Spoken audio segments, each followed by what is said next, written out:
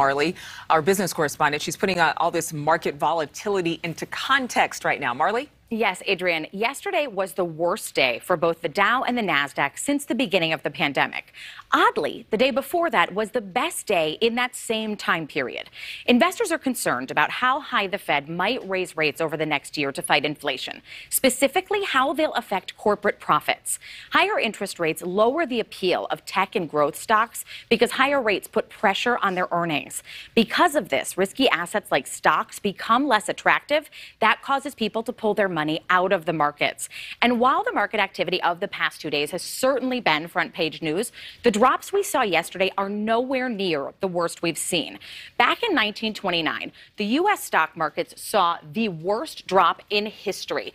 This crash abruptly ended the period known as the Roaring Twenties and was one of the catalysts of the Great Depression. Over this 2-day period in October, the Dow fell close to 25%. For some perspective, the Dow fell just over 3% yesterday. Then we move forward to 1987. That's when we saw another major crash here. The government announced that we had a larger trade deficit than investors were expecting. The Dow fell 23%. Then we go to 2000. The dot-com bubble burst. The NASDAQ lost nearly $1 trillion in a single month. This prompted the Fed to raise interest rates by a half percentage point. That was the last time that happened before this week.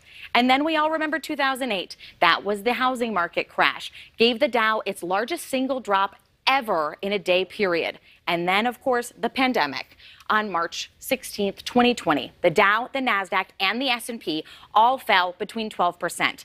That brings us to now. Yes, billions of dollars were lost yesterday, and there is a lot of uncertainty in the markets, but it could be far worse than it is, Adrienne. All right. Thank you so much for watching. Make sure to click on the red subscribe button below so you can get more of NewsNation's fact-driven, unbiased coverage.